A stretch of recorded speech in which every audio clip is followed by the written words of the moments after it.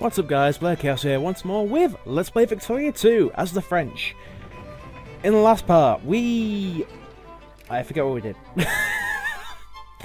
Extension in Persia, that was it. We expanded into Persia, we also got a bit more colonisation done.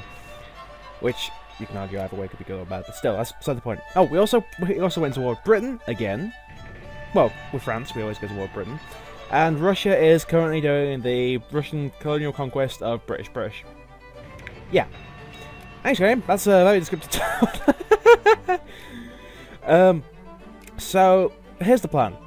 France lacks manpower still, so we're going to go after more of China. I love going for China, if you couldn't tell. There's tons there for you. Oh, Christ, if I don't mute my own headset, it'd be nice. Sorry about that. Now, it's saying about calling in allies. I can handle China on my own at this point. I've got the technology, China doesn't. China has the manpower. There's also, you know, I don't want to call them in. So I kind of dismissed my alliance partner. I no longer have a great power ally. You'll see some stuff going on back now. Hello, Suzu. Hello, China. You can actually ask for the alliance again? And they're not like, oh, you cancel the alliance. People don't join because they get... To be fair, a lot of these probably couldn't make it. And a lot of them are just idiots. Regardless, China. China is going to be easier than thought. And it's mostly because we've already got a foothold. Because we're in defensive territory, we just wait for them to siege up and we pile on them. We've got plenty of stacks there. I mean, we've got... That's 90... 102. Yeah, 102 there. And Austria wants lines. No, bugger off. Austria, you're a death trap. So, they have the manpower, Denmark. Hello. But we have the technology to cut them down. I mean, just watch, you'll see loads of these guys just melt away as we get fighting. And this is why I love fighting on civs. If they haven't got at least flintlock rifles, by the way, more flu, typical. Yeah, if they haven't got at least flintlock rifles, you will tear them a new one. I mean, there's 132 down there, right? No, sorry, 170, and it's killing us quickly. We roll a 9. Thanks, game, the one time I roll a 9. I really do need to fix these stacks, that is... Okay, so, yeah, just send some reinforcements over there. It's only a 12 stack, but that 12 stack's gonna make a big difference. Let's, you know, ship more troops. Ship more troops. Gonna send over our elite guys, and that shows the army. We don't want the army, thank you. This looks hard. It isn't. It looks like there's a lot of power there. Look at the stack we've just wiped out. Yeah. That was with 50. Against 57? We effectively have, I believe it's like, +3 defense over them, I think. So +2 or +3. We also have +2 attack over them and shorter combat width. You might be wondering, you know, what does combat width have to do with this? Instead of EU4, where you want a wider front so you can cover the entire line, here you have a smaller front you can cover with less men. Because they actually start trench warfare. It's kind of like, I'm trying to think of the best way to explain it. As you go along, cav becomes less and less useful. That's literally the easiest way I can put it. And yes, China did take land off me. That's literally the easiest way I can put it. As soon as machine guns come along, the cav is dead, as an idea. They don't figure that out till World War I. Yeah, about that. But look at this stack, we're just cutting it down like nobody's business. In 221, watch that sink. And 217. They don't have any artillery. We were actually overdone in artillery, to be fair. That's why I need to fix the stacks, because you should never go over your artillery with infantry. You don't want artillery in the front line, that's all, you know, I'm saying on that front. We're still going to win this. I mean, they're sieging up my entire port, or my port line, and yeah, we just 290,000. Here's the fun part. We can piece out of that. We got the 50 war score from those 3 battles. That's the point where China will, you know, they know they're screwed. I mean, hell, we took a lot of damage, but it's China. They took hell of a lot more damage than us. But they may have more, but it's weird. The way this game works out war score doesn't really make that much sense when you look at it. The idea is that it It goes off how much has happened in battle and how much conquest has happened. And the best bit is, the AI will look at it and go, okay, we've lost so many battles up to 50 war score. If you beat them in one big battle and get the 50, they'll be out of that. In, like, if it's reasonable. Like, I think it's like 10 leeway or something like that. And, yeah, the Eastern question. Do we make Russia renounce the title? This is basically... What's the timing? So, the short version of this is the Ottoman Empire's fading as a great power, and it's now been called the sick man of Europe. Russia is adopting the title of Defender of the Eastern Christendom. In other words, it's the leader of the Orthodox faith.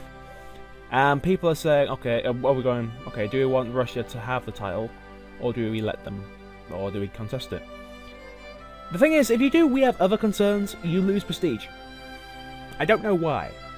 Like, do people like the Ottomans as a great power? There's no downside to this.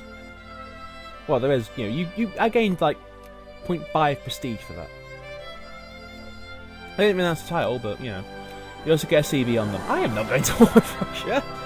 No! Every time I've gone to war with Russia, it's ended badly. You think I'm going to war with Russia now? No. No. It's not going to happen. I think I'm actually learning at this point. Nope, I haven't learned. Raised my hopes past me. Raised my hopes. I will eventually figure all this out. I promise. Eventually. I don't know when. We're 8th in the world in military score. Or is that first? Sorry, it's a bit blurred on my screen, so I can't really tell. Looks like 1st, 3rd, and 8th? I can't be right. Whatever, guys. Still, with Britain being battered as many times as it has, it's 6th in the world. Oh, it's 4th in the world. Okay, I can understand that then, because Russia's mobilised, Britain's mobilised. Yeah, once they demobilise, it'll be fair. We can't intervene with great powers. Well, we could intervene on the British side if we were friendly with any of its miners. We're not, though, and I don't really fancy going to war with Russia. Now, I like the idea of the British being knocked down a few pegs. Even if it is mostly because we are number 2 in the world, and we're going to get to number 1 soon. Can you blame me? Now, I make, the thing is, like, I'm looking at this, past, future me kind of knows, well, I say future me, hello, I probably should have got breech loaders. And I'll this kind of needs a bit of explanation. National imperialism is very good for making your wars go faster. If you've got a miner that has, I believe it's 4 or less states, you get the established protectorate CB. So you get to fabricate established protectorate CB on them instead of I believe it's like 2, 1. Excuse me a second, I can look it up while I'm doing this. But it speeds up your wars, makes it so you can take mines a lot faster. It also makes it so you can fabricate those wars a lot quicker. So it's never a bad thing to get. I mean, it basically helps you get into wars a lot faster.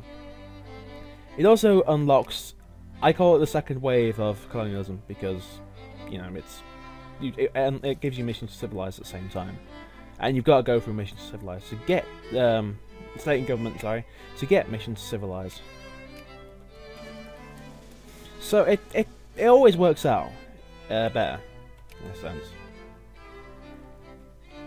Here we go. Must have less than 2 states, so 1 state, or less than 5 states if the attacker is a great power.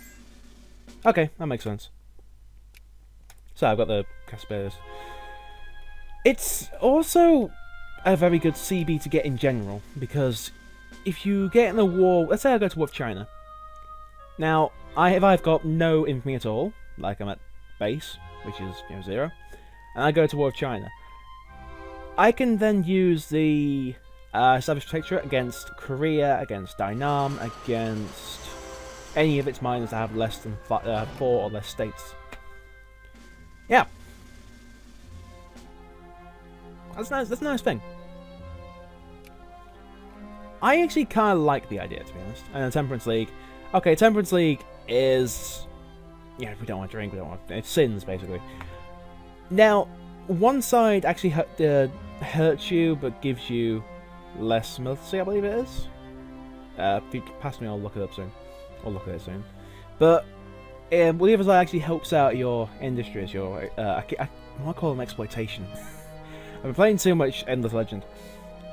But it's kind of a good thing to get, I think, anyway. Yeah, it's... There we go. Yeah, if you establish it, you get prestige, everything needs. Pop militancy goes up there. I like the idea. I mean, there's free prestige. Sure, it puts a pop militancy, but that's not much of a difference. Like 0.01 a day. Which, yeah, 100 days is 1. But it's not going to go up that quick. You can easily negate that. So, what else am I thinking of? I kind of want to... Oh, well, there's no way we'll get Bavaria. Prussia's nearly severe. I kind of want to go to war with Prussia. But I kind of don't at the same time. I know if I go to war with Prussia, it's got a better military than me, by far. I mean, I've been losing manpower left, right, and centre just because of the whole... what was I going to say? I've been losing manpower because of just being France. I mean, look, I'm losing 3k right now. Well, I lost 3k over the past 30 days now. It's actually getting better now. There we go, actually in plus. France is really in a bad spot, to be fair. And I kind of feel sort of sorry. Oh, hey, Colombia. There's national imperialism. I didn't need to do that. It's like, wait, what? Okay, I'm going to explain now. I haven't upgraded my artillery. The thing is, artillery... I prefer engineers. I know artillery is awesome. It's actually better than engineers. The thing is, though, to me... it doesn't really justify the cost. Also, national imperialism gives you the value of the king's decision. Because, you know, Egypt's got Luxor, and we can exert pressure upon them in order to do the value of the kings, basically. Go to Luxor and try and find Tutankhamun. It slows your infamy decay by 0.01. It doesn't sound like a lot, but when your base is 0.1, you start losing 0.09. Now, over 10 months, that's 0.09 as opposed to 1. It takes a bit longer to get the things you need. Sorry, not the things you need. It takes a bit longer to... It takes a bit longer to get those prestige. No, prestige. To get the infamy limit. There we go. Get the infamy you need in order to get a new war going. Also, hello, second wave of colonization. Can't touch Africa. I'm looking around the entire world here, like trying to find stuff because there's nothing in Oceania. There's stuff in Africa if you go through Ethiopia. There's like 2 states. And I'm not looking at Persia. There's stuff you can get from Persia. And because we got this before Russia, oh yes. And Russia's actually still busy. They might not have any colonial points. There's a fun thing. We just feared the Japanese before the Americans.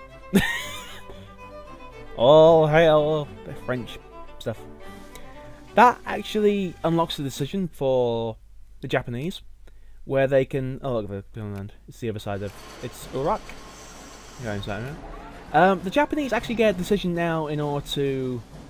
It's something like restore the Meiji Dynasty. Or something like that. Oh yeah, it's breach those regards. You can actually start early. Well, there's 2 points of thing. Japan is westernizing during the game. And towards the latter half, like I want to say the mid 1880s, it should have westernized. And you can actually speed it up, where this westernization just occurs a hell of a lot faster. The problem is this has a cost. It makes it so your population militancy goes through the roof for a time. Like I think it's like +5 if you do it early, and +4 conscious if you do it early. And if you do it without going through that, then you have, I think it's like +3 and +2, I think. I don't know, I'll have to do a game as Japan one time and see what it's like. But Japan is actually a fun place to get when you're doing this game. because you got access to all of this. If you do a, if you like, it's probably the best time to conquer Asia because you're right next door to it. You know, it's gonna be easier. Also, uncivs, when they westernize, when they become civilized nations, they get a core on all the land they own. And this is a this is procedure, I think, isn't it? Is it? Yes, procedure. If you civilize as a uncivilized nation, you get cores on all the land you own, regardless of if it was yours to begin with, or don't destroy my laptop, or wasn't. Doesn't sound like a lot, but bear in mind, you get a conquest CB, costs you 22 infamy. You get it, I think it's like 20% faster. I can't remember to save my life. There's also, can't be the best way to put this.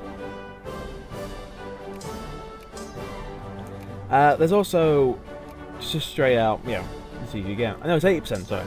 Yeah, all that stuff. 2, 1, 6, B. Because I don't want to get this wrong and look like a twat. Then again, wouldn't be the first time. It's also that commerce rate is called the Canada. And I have loads of spare cash. Let's put the tax down. Put on the middle class. Yay! Yeah, it's I love this, by the way. I can actually put tax down that far. I can not tax the middle class and the rich. It's 80% speed bonus. Got it. So bear in mind, that's like every 10 days you get 8 days bonus. Yeah. Generally speaking, all uncivilized nations are around like the border of Europe, counting Russian, counting Ottomans. So yeah, it kind of works out like that. It doesn't really get named partially westernized, just like 50%, so that's a good way to gauge if it is. The only exceptions to the rule are Orange and Transvaal. And there are some nations that actually started westernized towards the beginning of the game. If you really Crimea, it's the only unciv nation in Europe, but then that's, you know. Regardless, I can't remember what I'm doing here. I think I'm planning something. Was I planning something? I was working, I was there, so noticed I was like 16 points behind the UK. And as soon as they peace out, unless I've already peaced out, girls. As soon as they stop with the war. No, they have stopped the war. Damn it. I'm pushed out of the UK. God damn it. I guess on the good point, it is, it's useful, I guess. I mean, a crisis, here we go. First crisis of the game, and it is for Greece wants land back from the Ottomans. So, as the first crisis of the game, I need to explain this. One of the new mechanics they brought in is if you are the lone defender, as in you back in this case, the Ottomans, and no one else backs you, you get prestige.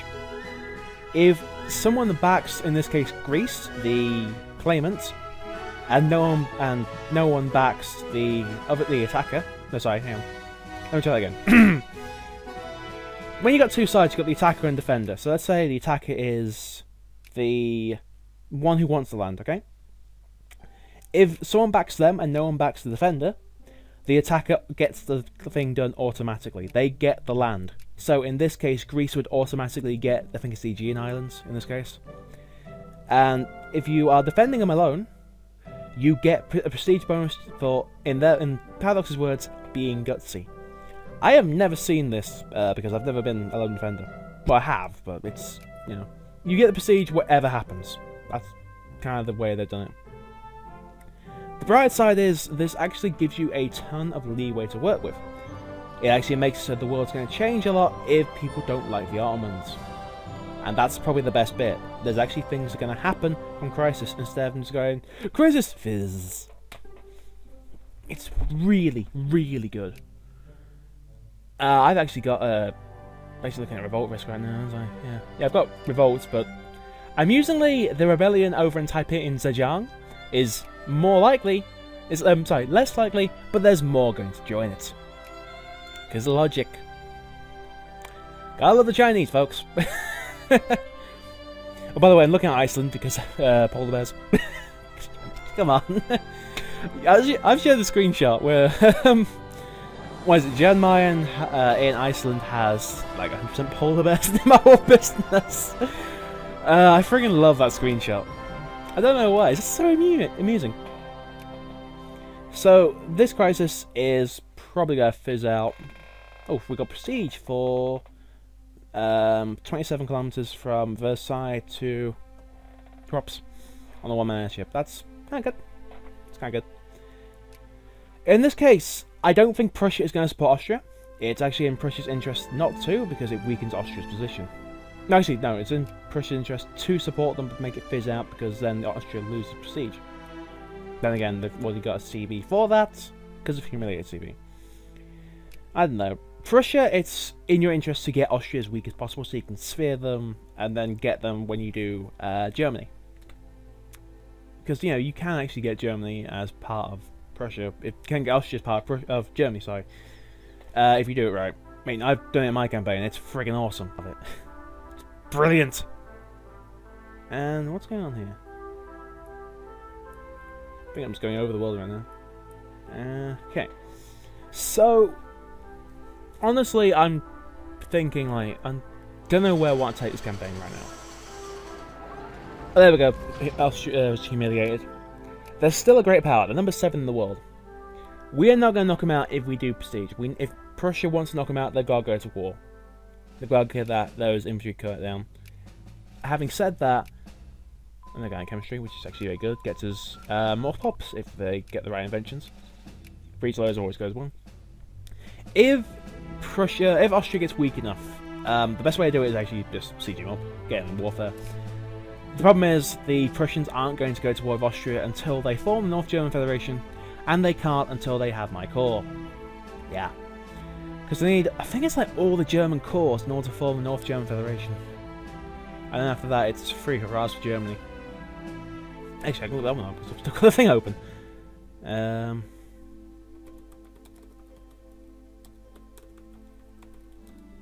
Sorry folks, I can actually multitask. Has things about Victoria as well. The thing is, they've actually got Holstein under the banner, and it's actually helping them get Denmark. And I want to keep Denmark because then they actually have a hard time when it goes to war with, I think it's Holstein. Which, you know. So, you need to have